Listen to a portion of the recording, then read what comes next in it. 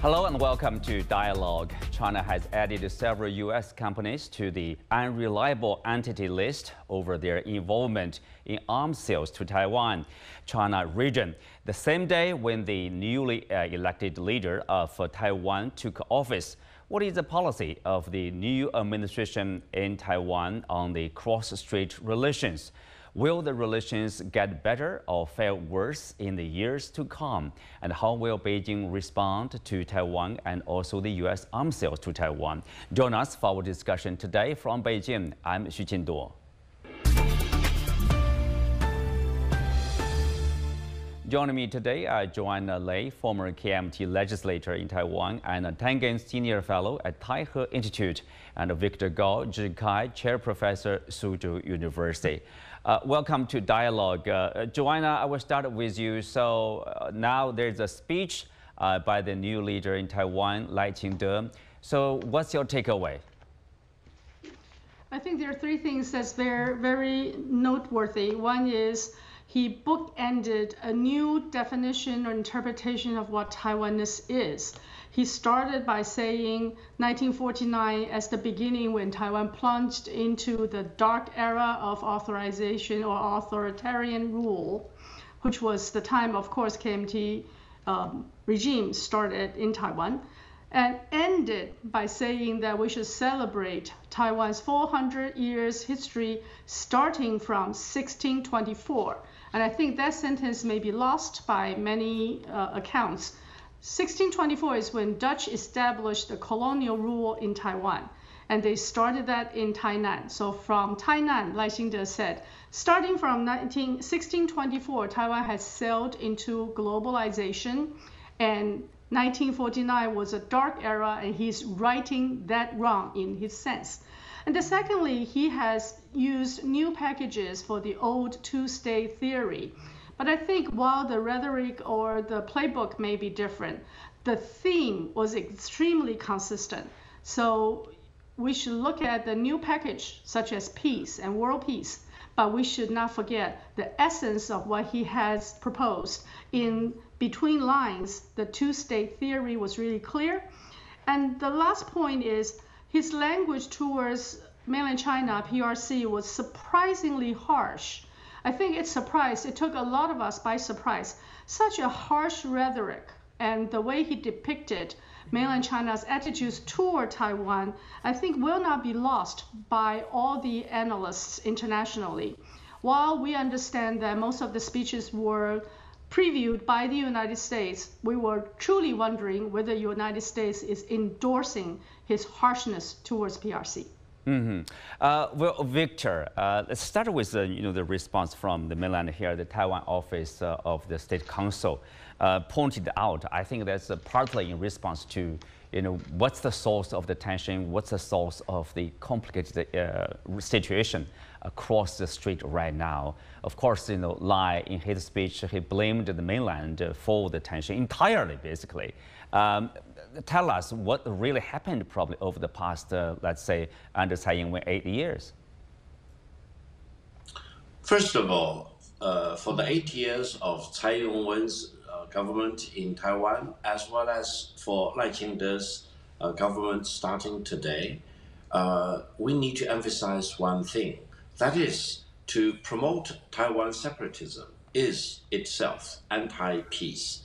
It is really undermining and sabotaging peace across the two sides of the Taiwan Strait. So they are taking initiatives to break away from China. And the rhetoric that Taiwan and the PRC have never been subjugated to each other is completely wrong. Because if you listen very carefully, it's very similar to the Confederation claiming that it is not subjugated to the United States of America. It's a kind of declaration of war in a sense, and it is very dangerous. And I don't think the rhetoric adopted by Lai Ching-wen can fool the people in Taiwan all the time. It cannot fool the international community at any time, and it will not fool the 1.4 billion people on two sides of the Taiwan Strait.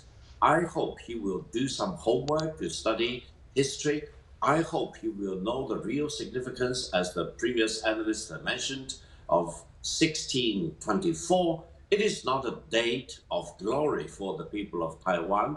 It was the date of colonization by the Dutch across the distance of the vast ocean to Taiwan to try to uproot the local people. And I would say, if Lai Ching-te is 100% indoctrinated in the way he described Taiwan, it is a dead end. It will lead to war between the two sides of the Taiwan Strait.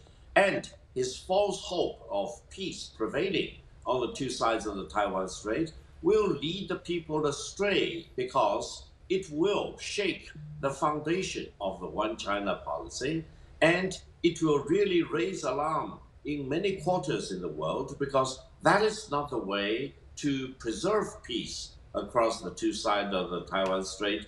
That is another way to make sure that the people in Taiwan will enjoy prosperity, stability, and continue the prospect of growth.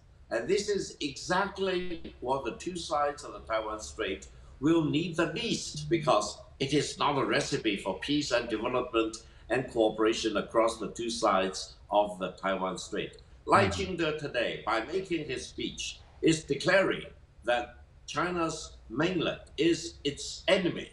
And this is a recipe not for peace. It is just for the opposite of peace. Well, Anna, what do you make of this, his reference of like somehow Taiwan's history starting like 1624? Usually when we talk about the Taiwan question, we know like Taiwan would return to China, with the defeat of the Japanese imperialists in 1945. And of course, in 1949, since then, we talked about the Taiwan question in the 1970s, when China and the U.S. established formal diplomatic ties, right? Yeah, I actually look at it more from the perspective of when China became independent and the Seventh Fleet was parked off of Taiwan, in essence preventing the full reunification of China. That was the U.S. And I agree with what Joanna said. He's definitely a revisionist. He wants to rewrite history in a very odd way. I don't know exactly what he's getting at. It doesn't make any sense, as both Victor and Joanna have said. But let's put this in perspective. This is a chap who received 40% of the votes. He does not have a majority in the parliament. And we witnessed yesterday, the fist fights and his party charging the podium and taking documents and running away. And if this is the face of democracy in Taiwan, it's somewhat shameful. This isn't the first time it's happened, but if this is the beginning, it doesn't bode well. The other thing that you should notice is that he is now in a position where he almost has to rely on the United States. He doesn't have a popular mandate. The only thing he has is whether or not the U.S. is going to kind of bankroll whatever projects he has. And the last part is he likes to talk about history, but he doesn't want to talk about recent history. The fact that in 1992, when the consensus was reached, there was a flood of pro-Taiwanese policies on the mainland that allowed a tremendous amount of economic opportunity. As 2019, 40% of Taiwan's economy was directly or indirectly related to the mainland, and 10% of the workforce worked on the mainland. Those were benefits that were received based on a bargain that was made. But he doesn't seem to remember that. I mean, this is what we, in the United States, we call welshing on an agreement. He has put it out of his mind because the benefits are there. But long term, I doubt that he's going to be able to maintain it. Remember, in the last two interim elections, his party was soundly beaten because they do not have a recipe for economic growth in Taiwan. And that is going to continue to be his weak point. But it is, I would agree with both my colleagues, it is very, very dangerous that he feels he can only, adhere to U.S. policies and look for favor from them. Well, Joanna, indeed, in his speech, he talked about, People's Republic of China, and the official name of Taiwan, Republic of China, they are not subordinate to each other. He calls for the mainland to recognize, basically, Republic of China, meaning, Taiwan is an independent state under the Constitution. At the same time, he failed to mention that, under the Constitution in Taiwan, that there's only one China. There are two regions within this China, Taiwan and the mainland. So there's still one China, a lot like in the 1992 consensus. Why was he, or is he avoiding that mention of the fact of the reality? I think it is clearly very carefully chosen speeches. In order to make Taiwan issue an international issue, he cannot allow Taiwan to be a domestic affairs between two different governments. So he will continue to push from Li Denghui onwards the special state-to-state relationship, or the so-called two-state theory. That is to make Taiwan an international issue. Therefore, if there were any issue or any confrontation potentially, and I hope not, that there is sufficient reason to call for international intervention. He, this time, has advanced that theory by saying Taiwan is the frontier of democracy and safeguarding peace and stability, thereby preserving prosperity worldwide, and adding Taiwan is a critical part of global supply chain. So this economic dimension is added onto the traditional political discussion, but overall it's the same theory. You have different rhetoric, but the theory is the same, the playbook, the major theme is the same. That is, DPP wants to make Taiwan an international issue. Hopefully that will give them quote unquote international intervention. International intervention from whom? Certainly from his speeches, and today his gesture will be from the United States and Japan, primarily two states. Well, Lei Ching-te, Joanna, is known, or used to say, he's a pragmatic worker for Taiwan independence. During the campaign, he's sort of turning down that kind of rhetoric. But looking at his speech, do you think he's changing his mind, or has he changed at all? Not at all. Lei Ching-te is a very stubborn politician. I worked with him at Legislative Yuan when I was there. And his typical response is if you give him more pressure, he would push back. And here you have different ways of describing the so-called pragmatic Taiwan independence worker. But if you look at his pillars of peace and stability, for example, he has invented a rhetoric that allows him not to say Taiwan independence, but insisted on its essence de facto. De facto. Victor, indeed, he talked about, like status quo. But do you think, the status quo, in the words of Lei Ching-te, is the same, when the mainland talked about the status quo? At least for some people, from the mainland point of view, status quo means like 1992 consensus. There's only one China. That is a status quo. There's Taiwan, there's the mainland, that's under one China. But for Lei Ching-te, it sounds a lot like Taiwan is an independent state, and that is the status quo. We should continue with that. What do you make of his talk of a status quo here? No, I would urge Lei Ching-te and his team to really study history. You do not need to go further. For example, as they did, 1624, they just need to go back to the Cairo Declaration and the Potsdam Proclamation, which formed the pillars of the post-Second World War international order. In both documents, it clearly dictated that Japan, which occupied Taiwan from 1895 to 1945, need to surrender Taiwan back to China as one of the preconditions of Japan's unconditional surrender. And that's what Japan did, surrendering Taiwan back to China, meaning there was only one China and Taiwan became part of China. Therefore, for whatever justifications, whatever lame reasons, etc., that they want to come up with, it cannot stand the truth. It cannot stand the test of realities.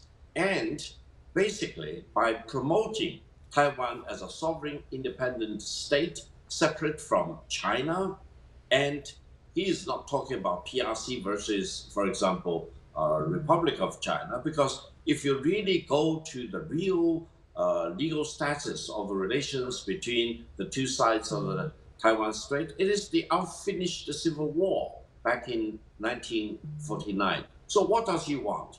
Does he want the resurrection of the unfinished civil war? And does he really believe that anyone in the world, including the United States, really want to get involved in a refleshed up civil war between the two sides of the Taiwan Strait? Does he really believe that Japan, which unconditionally surrendered in 1945 and is obligated by its instrument of unconditional surrender in 1945, would ever have any right to get involved in a situation across the two sides of the Taiwan Strait? I think Lai Ching-te and his team are either brain dead, or they try to be as sophisticated as possible, but their sophistication cannot stand the light of the sun. And that is the crux of the matter. If they push in that direction, there is only one way, that is to destroy peace across the two sides of the Taiwan Strait, to plunge the people in Taiwan into abyss, for example, and before the dust really settles, their so-called independence of Taiwan will be really rushed and brushed into the dustbin of history. Taiwan will never be an independent sovereign country. Taiwan will always be part of China. That is the mega trend. Wake up, Lai Ching-te. Don't really bash your head upon this rock of history. Mm-hmm. Well, Anna, earlier you mentioned about, since 1992 consensus, which means like one China, basically. And then there's a booming trade and people-to-people exchange across the strait. And then, what is the source of tension of the current situation? Pretty much a lot of tension between the two sides. What happened over the past 8+ years? Well, it wasn't over the past 8 years. I mean, it was prior to a time where she was the symptom of some friction between there. And then there are a number of reasons. There was a flood of Chinese who visited Taiwan. There was a feeling that the Taiwanese said, oh, we're not like that. Today, you couldn't tell the difference. I mean, the fact is that mainland has become very, very sophisticated. But it did create this kind of wedge issue.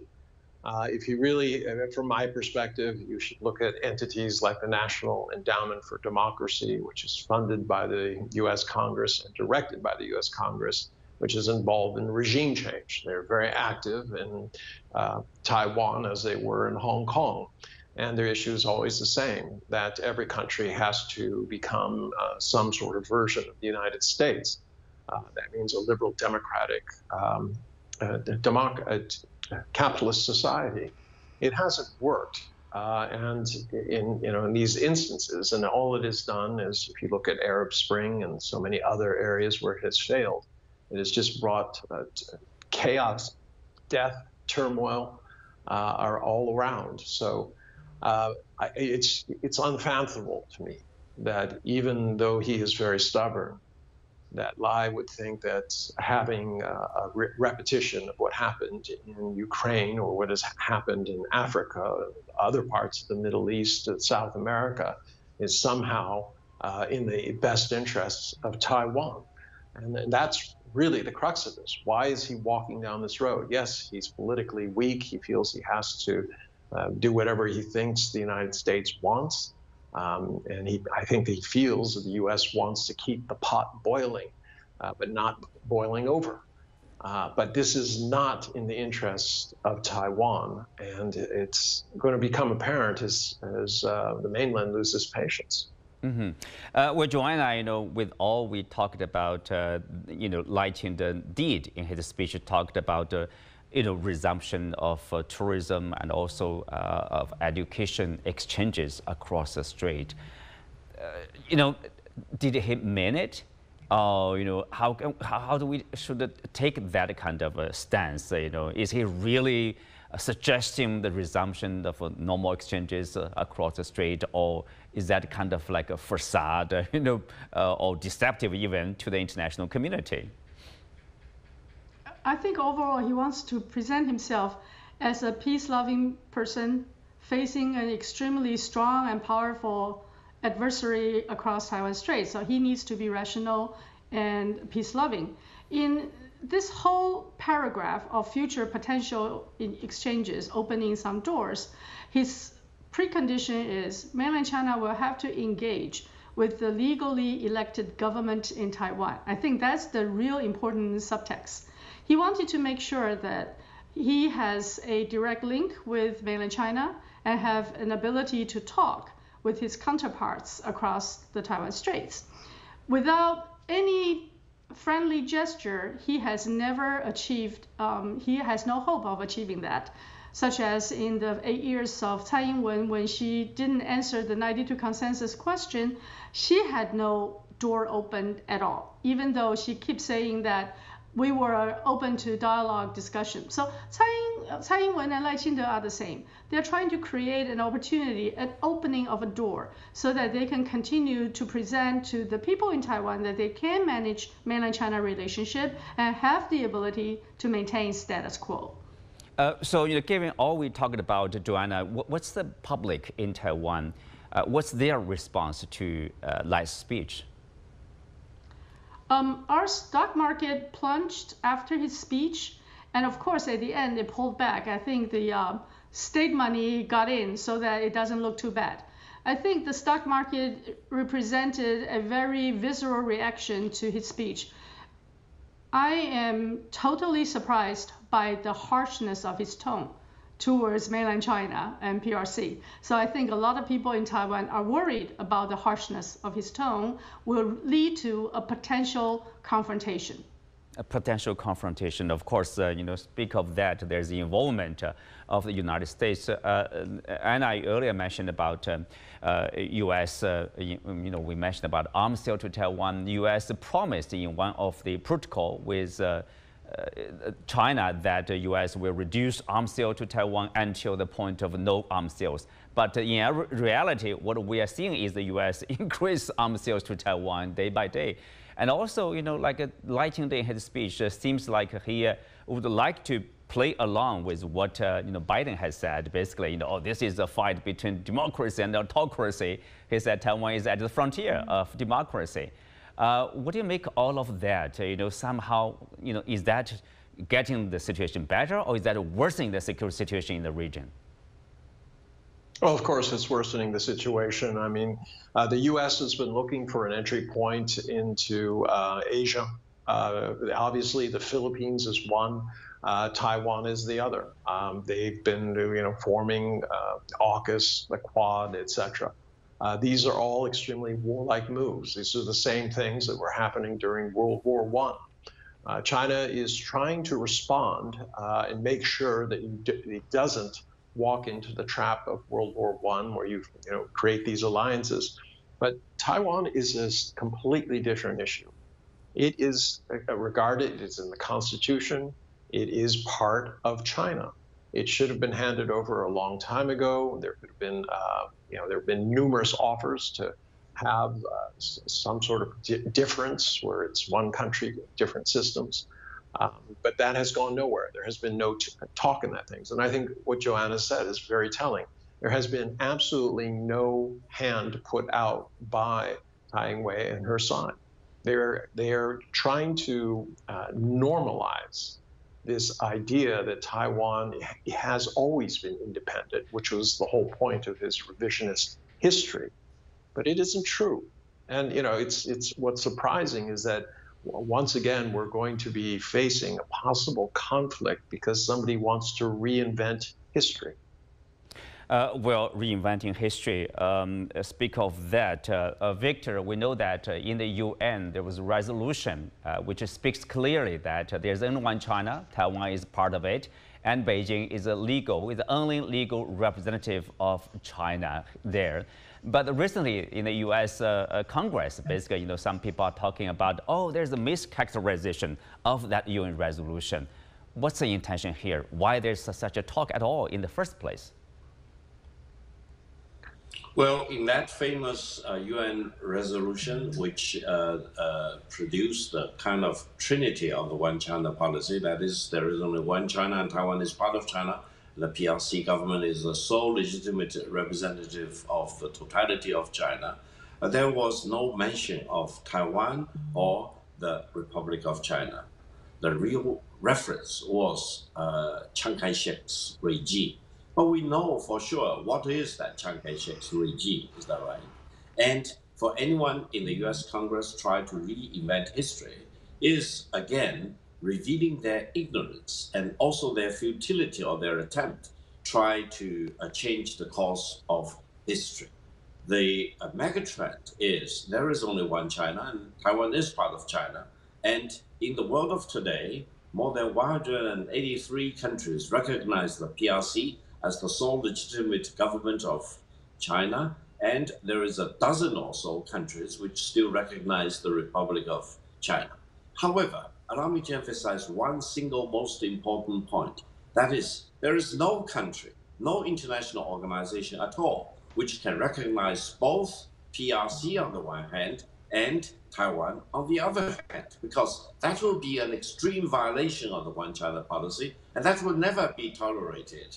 Therefore, I think for those members of the US Congress, again, at the deep of the night, they really need to expose their real motivation. What exactly do they want? Do they want peace across the two sides of the Taiwan Strait? Or do they want to use Taiwan as a proxy to achieve their geopolitical goals, for example, which are futile in themselves? Therefore, I think between China and the United States, we really need to engage with each other as to what exactly is up to the United States. What exactly do they want? They cannot say one thing and talk the talk and walk the different walk, for example, because that will really lead towards a very dangerous, explosive, confrontational situation, which will not be in the best interest of the American people or the Chinese people. Yes. And I think we really need to honor the legacy of the late Dr. Henry Kissinger, who back in 1971 came up with this very, very ingenious reference as the two sides of the Taiwan Strait. Okay. Now, the two sides of the Taiwan Strait need peace rather than sabotage. And pushing for Taiwan's independence is a direct violation of the one China policy and will destroy peace across the two sides of the Taiwan Strait. Yes, Einar, you were shaking your hand about this, like a reinvention of history in the U.S. Congress about Taiwan. Tell us more about that. You have 1 minute. Yeah, it is. I mean, history is being reinvented everywhere, in Israel, in Japan, Taiwan, the United States. We don't want to revisit the history of the 400 treaties that we violated with the American Indians when we took their lands. But it is really dangerous. This is what you had when we had Germany.